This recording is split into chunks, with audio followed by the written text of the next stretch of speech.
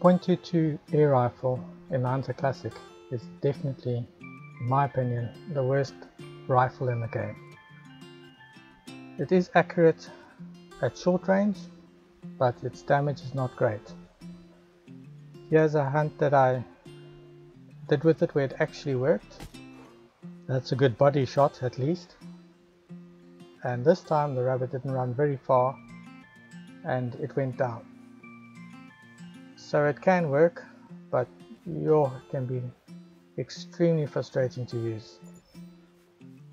So in my opinion, unless you have to buy it to complete missions, I would leave this one alone.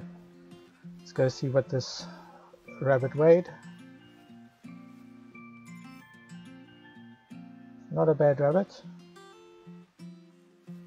If you enjoyed this video, then please like and subscribe, and have a great day.